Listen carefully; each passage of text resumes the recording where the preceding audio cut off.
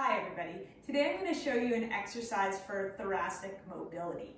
So you'll just need your mat and maybe a block or a pillow to level out your hips or pad the back knee. So we're going to come into a 90-90 position like this. So what you can do if you find one hip's lower than the other, you want to have your hips level so you can place your knee on a block so that the hips are in line, or just a pillow rolled up. So we're creating stability in the lower body. So push into the foot of the front leg, press into the top of the back foot, tuck the tailbone down and forward gently to lengthen, create space in your lower back. And then what we're going to do, we're going to cross the arms. You're going to take an inhale. This is where you feel you're lengthening the spine. And as you exhale, we're going to rotate towards the front knee side.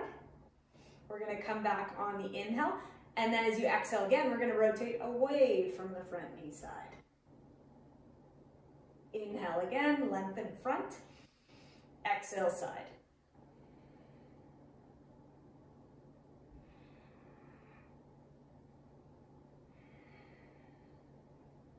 So while you're doing this, you want to watch as you rotate that this knee isn't dropping out to the side or dropping in. You kind of keep the knee facing forward. And then when you've done about 8 to 10 reps on that side, you can switch over to the other side, patting the back knee if you feel for comfort or to level out the hips here. So start just slightly tailbone tucked.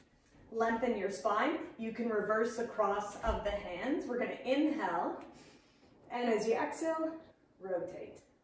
Try not to hike your hip up. Inhale, center. Exhale, rotate. Inhale again.